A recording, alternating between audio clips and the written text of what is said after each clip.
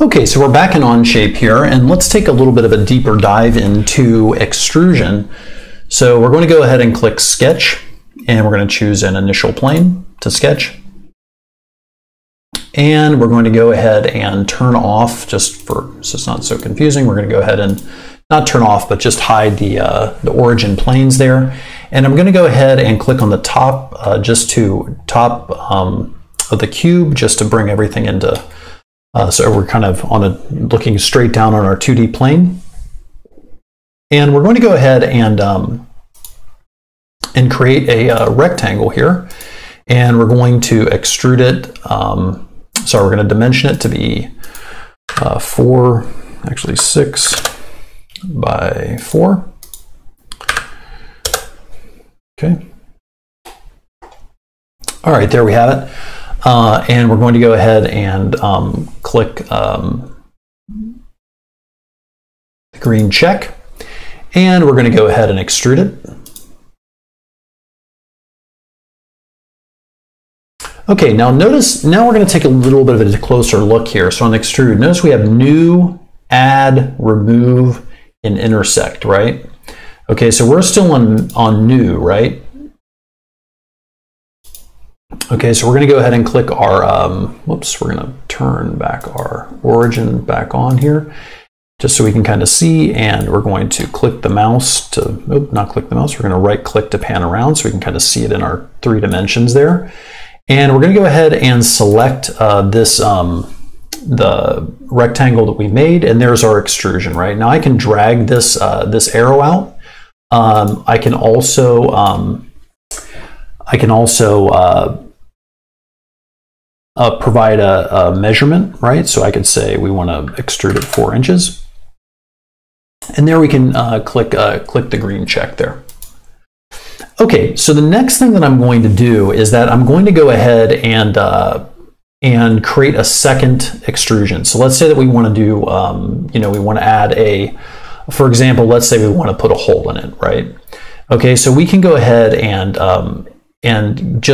we can choose any plane. So it doesn't have to be one of these origin planes. We can just choose a plane on the object. Okay, so we're going to go ahead and put our sketch directly on the top of that. And I'm going to go ahead and I'm used to clicking the cube, so I'm going to go ahead and do right click to rotate. So notice that our sketch is now sitting directly on the top of our rectangular solid there.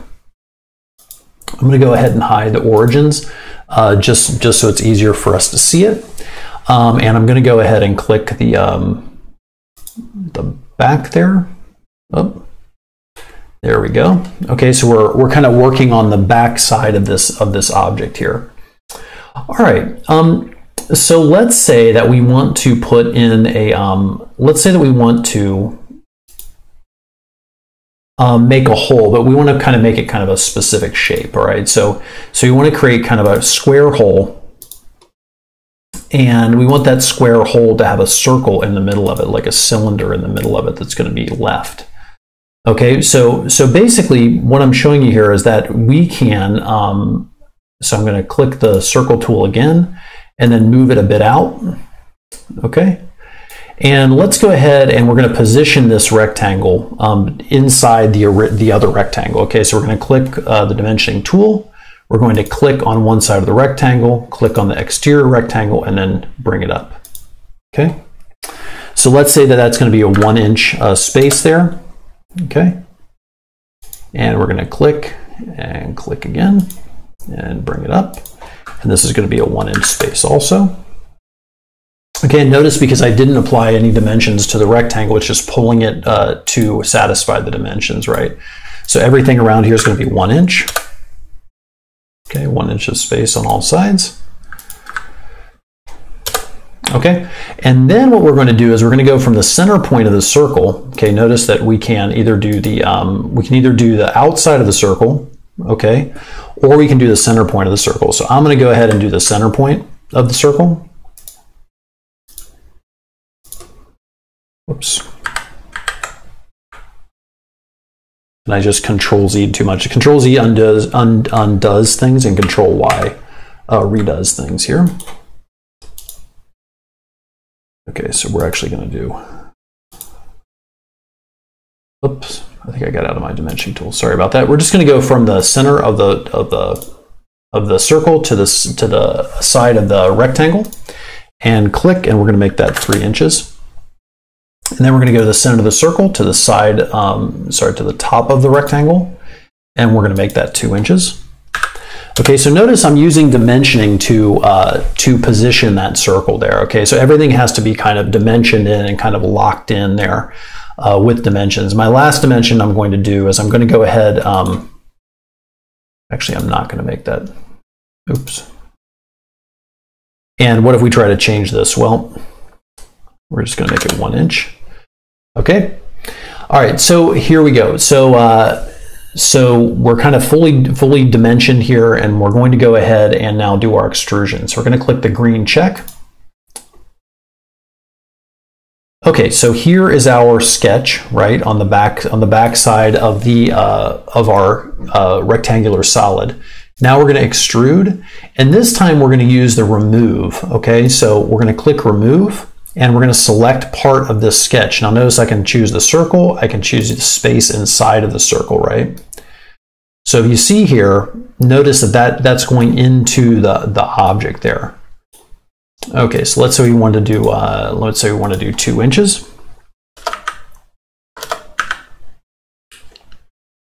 Okay, and we hit enter. Okay, so there you can see that we have basically there it's going in 2 inches, right? Okay, and we're going to go ahead and click the green check. Let's say now, so we see that we have that extrusion done. Let's say that we made a mistake. Let's say we want to go back and we want to edit that extrusion. Well, if you notice over here on our features bar, you'll see that we can we can double click the extrusion. Okay, and basically that comes up and we can now edit it. So let's say instead of 2 inches, we wanted to go 2.5 inches. Enter. Okay, and so now our extrusion is corrected. All right, and wouldn't you know it, I made another mistake. I'm going to double click it, and we're going to change it to 1 inch. Okay, there we have it. All right, so there we're removing we are removing material with the extrusion. Okay, let's go ahead and create a third sketch. We're going to extrude a third way. Okay, so we're going to go ahead and click sketch, and we're going to click on the back side of the rectangular solid there. So we put our sketch on the back of the rectangular solid.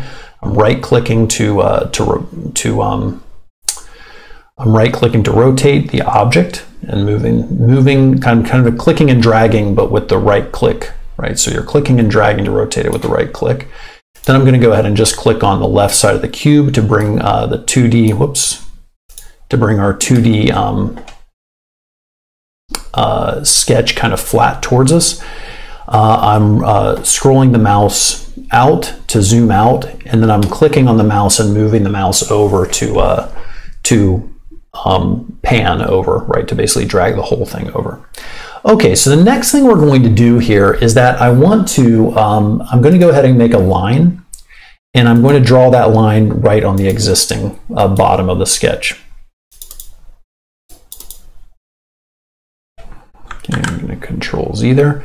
Okay, then I'm going to do a 3-point arc. Okay, so I'm going to click on one side of the line, click on the other side of the line, and I'm going to pull up that arc.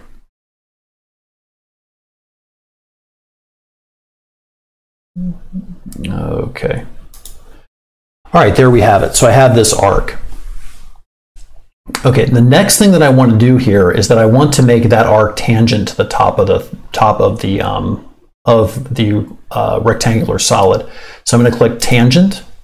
I'm going to click on the circle, then I'm going to click on the rectangular solid, and you can see that the two lines are tangent to each other. Okay, that's our first use of what are called constraints. Okay, so the next thing we're going to do here is that that we're actually going to make another line just to kind of make our point here. Actually, let's leave it as is. Okay, so we're going to go ahead and click the green check to leave our sketch. And now we're going to do a third kind of extrusion. So we're going to click on extrude, and we're going to click intersect. And we're going to click this, and let's go ahead and kind of rotate here. Okay, so and zoom in. Okay, so we're going to click this circle, and we're going to click the box, okay, the rectangular solid. So now notice that that basically what's happening here is that only the intersection is left, right? Whoops. I clicked two things there. Okay, so we're going to go ahead and actually just click the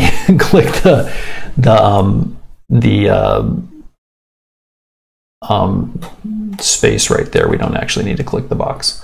Okay, in the depth, we're going to go ahead and make it. Notice that now intersect only leaves material where the shape you're extruding and the existing material exists, if that makes sense.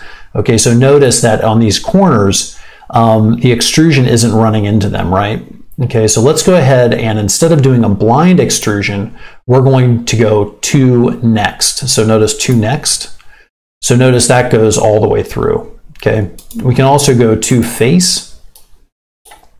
Okay, and notice then I have to click the face, right? So that will bring the extrusion all the way through the object there.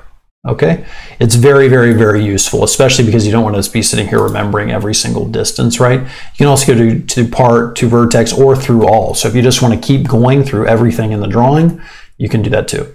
All right, so we're just going to keep it on to face and go ahead and click the green check. Okay, so you can see here that you can create very complex shapes using